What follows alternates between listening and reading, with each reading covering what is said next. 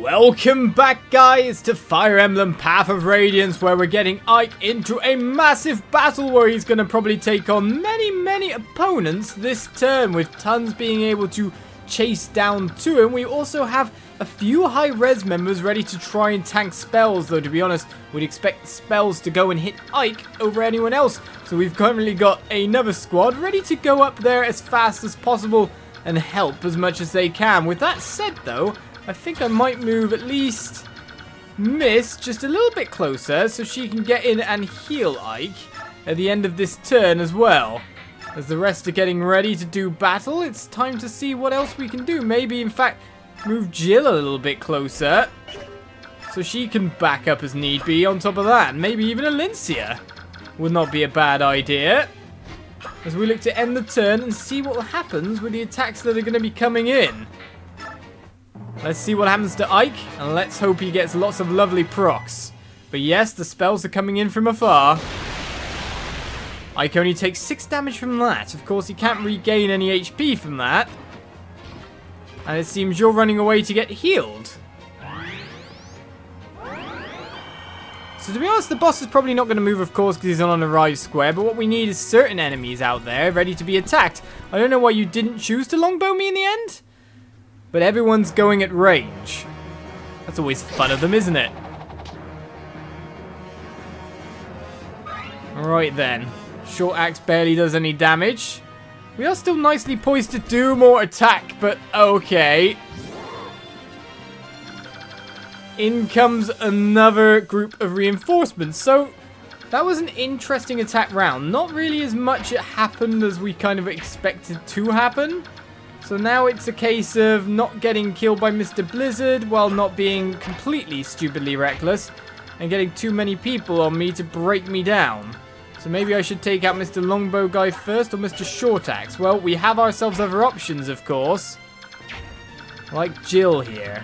The problem is anyone we bring closer now will get into range with this guy.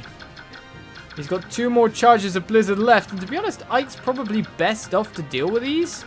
So then what we should do is probably set up for this one. So like, for example, I could send Mistwell in to like do some damage up there. Oscar needs to get going as well and get nearer to the battle. That's what we decided on last time after all. And then other guys need to go up on top of that. So let's take care of Mr. Longbowman maybe? I think he's got longer range than Mr. Short Axe. No, he doesn't actually. We could leave Mr. Longbowman alive then and take care of Mr. Short Axe first. That puts Ike in a little bit closer range all in all to being able to, well, get to a certain spellcaster and break him properly. Longsword will do some critical damage, so let's use that. It's basically Ike show from here because we know he's the hardiest member we have. So we want him to proc Aether and just restore his own HP. Either way, another KO gained. We got rid of him. Now we got to worry about Mr. Short Spear. Either he's going to get healed again or not. We could, of course, now get someone like Mist or Jill to come in and out. But her res isn't exactly the highest, whereas Miss Res is a lot better off for it. I don't want to get her into a position where she can be taking too much physical damage, though, which, with all these guys coming down, is highly likely. Let's just draw all these troops onto Ike, because I think he can defeat them all, don't you? Alright, apart from that, Jill can get 1 square there and then back off a little bit, which does mean she will get attacked. We do have the option of just topping up Ike as well. Just a little bit more. Who shall get that, though? Do you want to do it? Or shall I use the, yeah, you could do the physic on Ike. No, you can't. You can't. You don't have the range. Well, in the meantime, you could use the Seraph Robe. So what I'll do is I'll physic over here.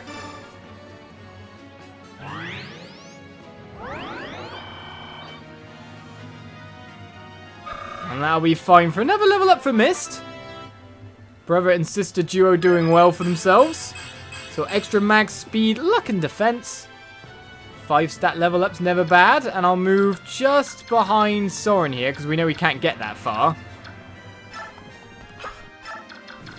because this is the overall range for Mr. Longbowman. Now the other option is, of course, to attack with Jill and back out again. Let's see, how far can the horses travel?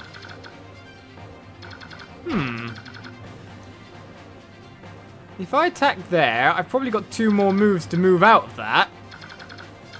It's just this guy over here.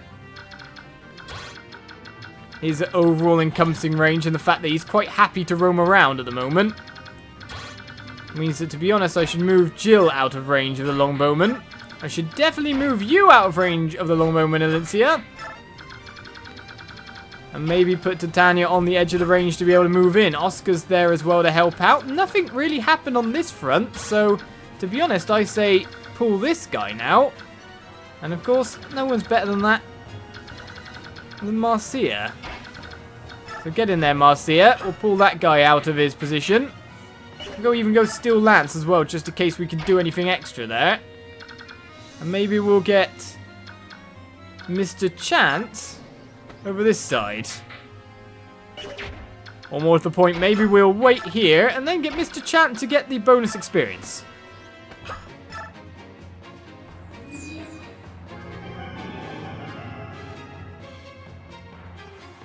We're in a position where we could really strike forward after all. Right, so Bolganone Tome.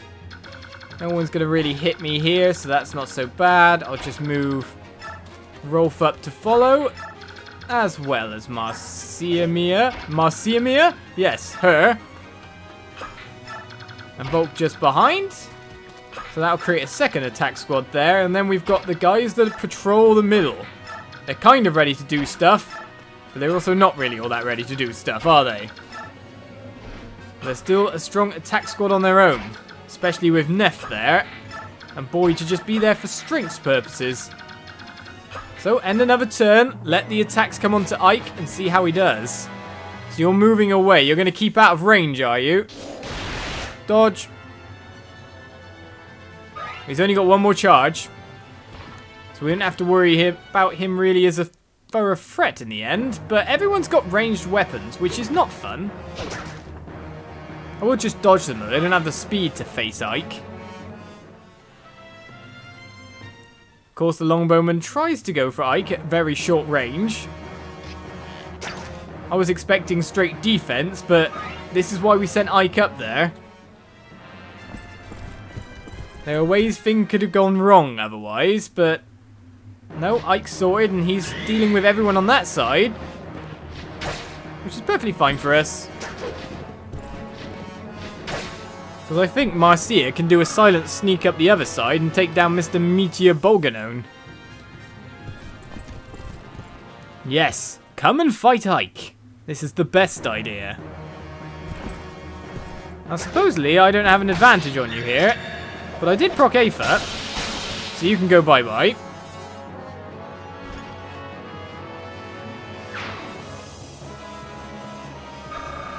Farewell to you. Bring on the next opponent. Oh, you're a bow one, are you? Everyone's a ranged guy, not wanting to engage with Ike in full battle, be taken down nice and easily. Oh, you're going to actually stand there? Oh, so, okay, this guy can come and attack me from the side. Is there someone nearby with something that stops my longsword being amazing? Oh, well. Proc Aether, easy win.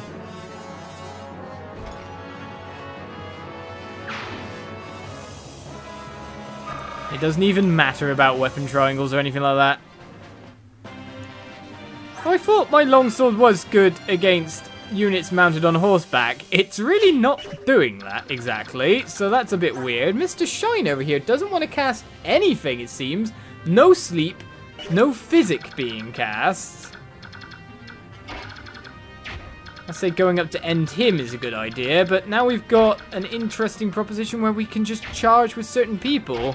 Titania can probably... Oh, what? No, we've still got them slightly out of range, of course, because of longbow guy.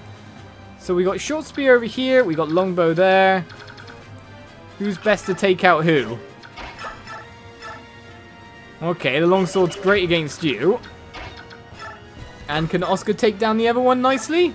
Well, the Oscar Lance he definitely can. So let's just switch to a Steel Lance and just break through, then head up to the healer.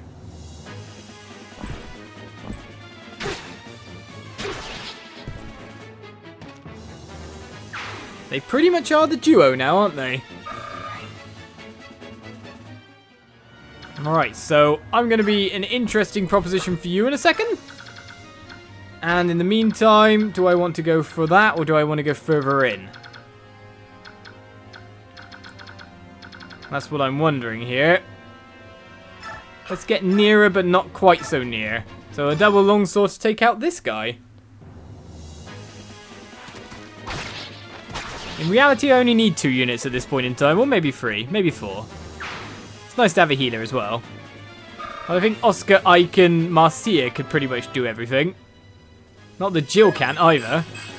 Right, some extra strength, speed, luck, and res. I'll take 4 level up. I was a bit worried once it skipped the bottom side, but extra strength's never a bad thing. Right, of course we have the option to blizzard ourselves. But I don't think it will take the guy down in one swoop. I mean, we can double these, but that's not really going to provide me much. What we could do here is, if Blizzard Guy is nowhere near enough...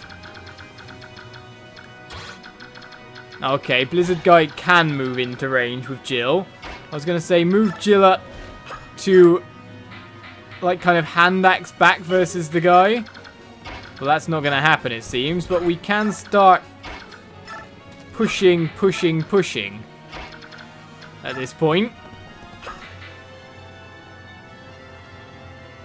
I don't think anyone can reach her. There's no one really that can get around very far anymore. So this can go there, and to be honest, Alicia, do you want to heal? Okay, you've got a men's staff for 1 HP.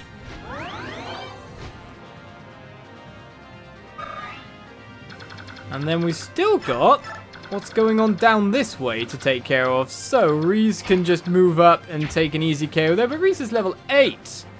Volcamir a lower level. Mr. Bolganone, Meteor Tome. I don't know what exactly his range is at this point. So let's just, yeah, let's move you up, sir.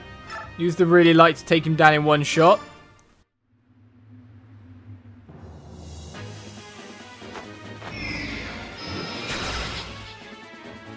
And then we'll move Marcia into what I'd call an easily in-out dippable range, where she can go and take care of the ranged spellcaster and then easily get back again. So somewhere about, oh, to be honest, may as well go a hell of a long way in. And with the Pegasus Horn, I guess, just in case anything happens. The real problem here is if this boss moves with his Ruin Sword there. But I think overall, I mean, his hit's high. And he does magic damage, which I think, to be honest, I've got a high enough res for. That she'd survive it because of her overall speed. And her defense isn't bad. She's got no weaknesses because of full guard. Yeah, I'd say we're fine to go really in there. And see what happens after the fact. So everyone's just ready to go. May as well move Rolf up as well a bit. See what happens apart from that. Because to be honest, it's just another end turn. I'll let Ike and Oscar go to work. The last ranged spell comes in. Of course you're going to target Oscar. He's a lot easier to target, I say. Yep, everyone after Oscar.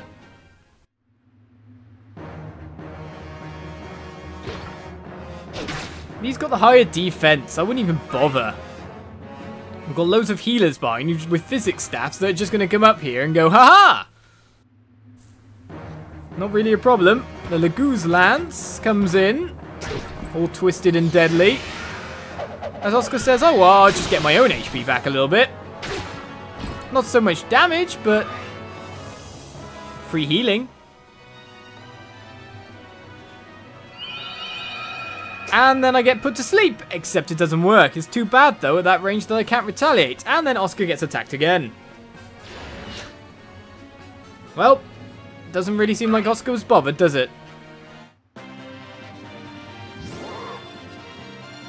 So he's got 2 ways of looking at this now. He can go straight for the boss, or just help continue to take down these guys. So, to be honest, first of all, before anything... Oh, do you know what, Ike? Yeah, that's your choice. We're going to take care of the 2 spellcasters. So, first of all, let's go Spear. And take you down. So, you've got Elwyn versus us at the moment, have you? The only reason I'm going Spear, of course, Mr. Oscar Critical, is just in case Mr. Throwing Spear wants to throw yet another spear. I hope there's no more reinforcements at this point in time, because these 2 are very much up there, but to be honest, these 2 can survive pretty much anything on their own. And then Ike's going to come in and whop away the guy who might make me go to sleep, basically. I guess 1 Silver Sword Strike will do it, won't it? I could use 1 Silver Sword Strike, or I could use an Armor Slayer because there's so much armored units around and just go with 2. It's a waste of a charge, but it's better preparation for all those around us.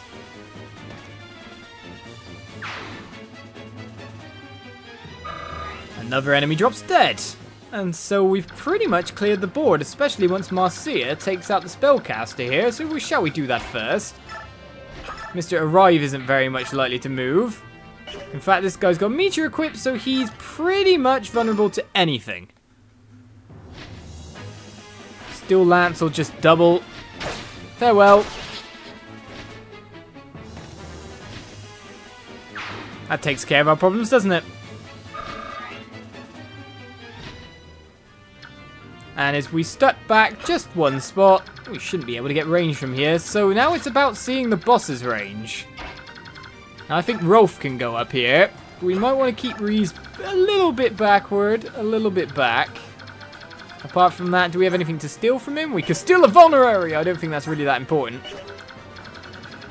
And then we have choices for possibly an axing or 2 for some opponents.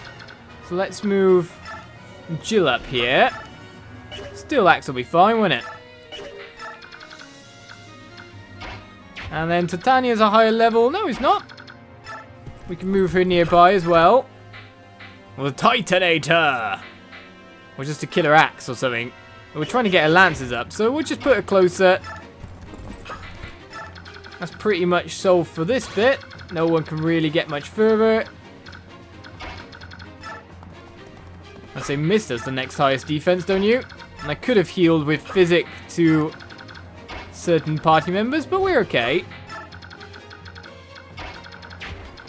Now we've pretty much got the range of everyone on the map, so we could move up with some other strong troopers as well, but to be honest, the rear guard isn't really required that much anymore.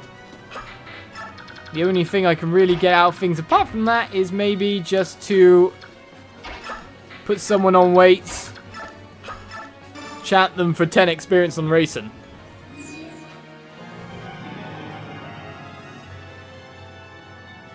Just basically, what we learned this episode is that we can stick Ike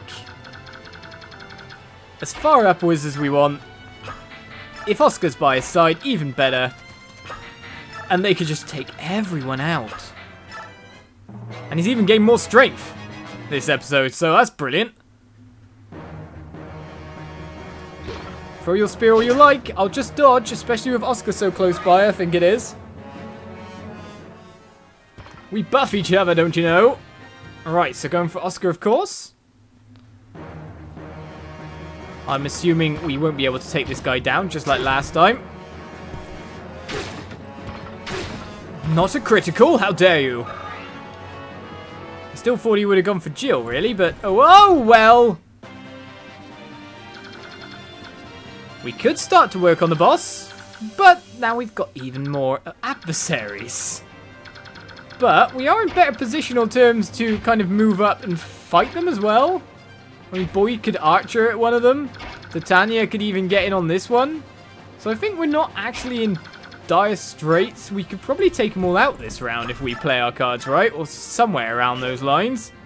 Yeah, go on then, Titanator. Killer Lance would be more preferred for me, but just take this one down, Titania. The reinforcements keep coming, and with my pink axe of glory, another one bites the dust.